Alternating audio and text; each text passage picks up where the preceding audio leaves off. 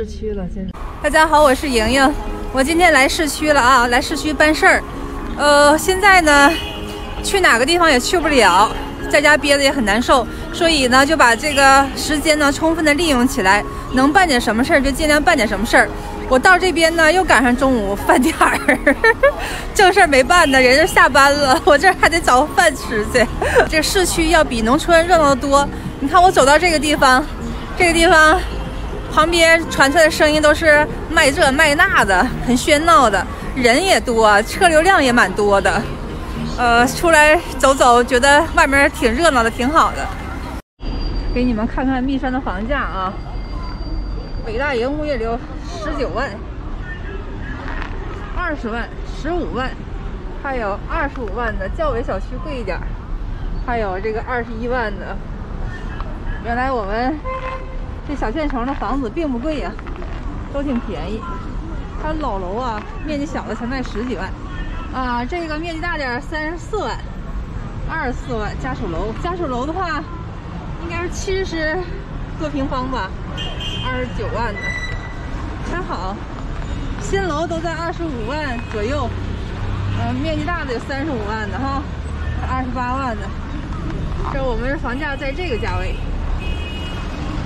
都贴在这儿里了，看看地上全是雪，这个雪呀被车压得硬了，还有被这个人的脚啊踩硬了，有点风滑。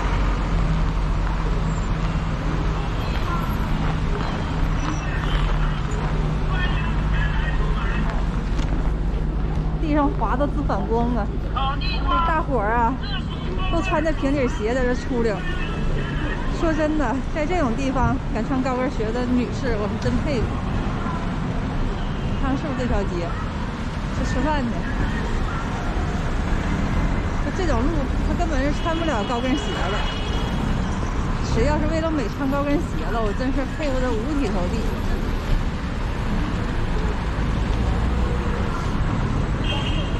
没个人行道，人们走路哈都出溜着走。反正我是出来了，我可怕滑倒。我到这条路来，这条路有清真的牛羊肉，吃点牛羊肉之类的东西吧。其实我对我们家乡这地方一点都不太了解，有的时候想吃点什么，就是歪打误撞的瞎走，撞到就撞到了，好像不是这条街。终于找到这条街了，在密山哈有这么一个很偏的街。这个街只卖牛肉，所有的餐馆都是牛肉店，所以呢，懂行的人哈，想吃牛肉的人就来这条街。别的地方我不知道，吃的地方我还是知道1个2个地方的。这吃牛肉没毛病。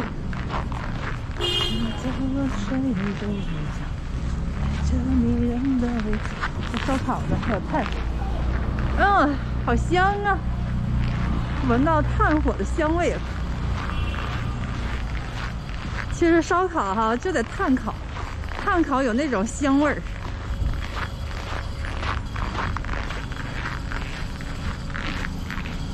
这边都是牛肉小串。哎，小串1位。那个牛肉串。啊，手码对，20个，等一下啊。别打包啊，这个。在这边吃，在这吃啊？对。有位置吧？有地方吧？有，走来这条码啊。这2位去哪儿？哎，码呢？把包拿走了。对啊，对，打位了。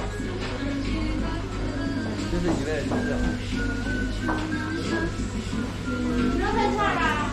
我简单了啊，好了啊，1位20个牛肉串，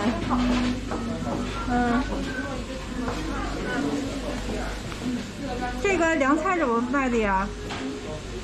这凉菜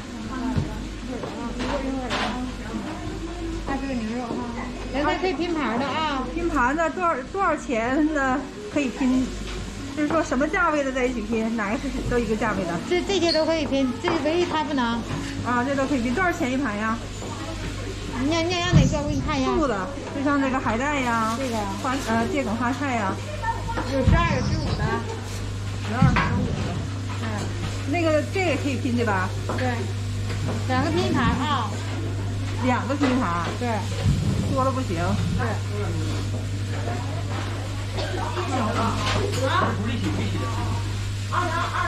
算了，先不拼吧，先烤20油菜。20油菜。对。有位子吗？咱坐这屋给你。哪个？那边还有房间啊？有。行。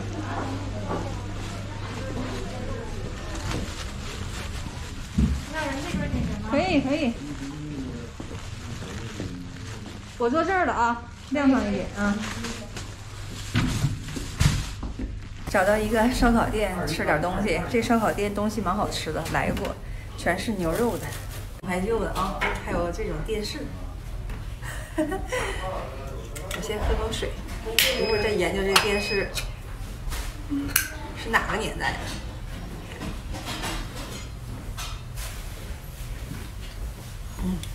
真凉，现在还是晕，不太舒服。装修挺复古的哈，这电视是哪个年代的？是不是60年代的电视？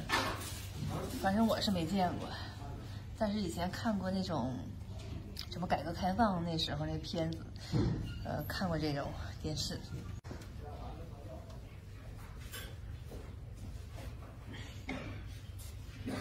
哦，上面还有这个钟，看到了。下午2点钟了，哎，才中午啊，搞了半天他不走啊，这时间，那个时间是12点15分，也不对呀，没上弦呢这钟。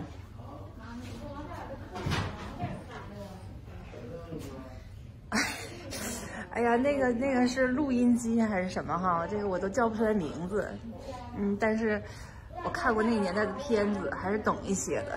究竟叫什么名字我还叫不出来。你看那上面那个，就是卡带机吗？就是放磁带的那种，是不是？你给我一个这样电视哈，我都不知道它什么实用。这叫历史没学好啊。我觉得这烧烤店装修的蛮有个性的哈，我都笑不出来了。其实我今天有点头晕。我给你们看看我们东北烧烤店桌子上的标配。东北烧烤店桌子上的标配就是葱、蒜、芝麻，还有花椒粉，好像是辣椒面儿、醋精、老醋、米醋。这标配啊，这个葱和蒜是不能缺少的，还带开瓶器，还有这个小刀。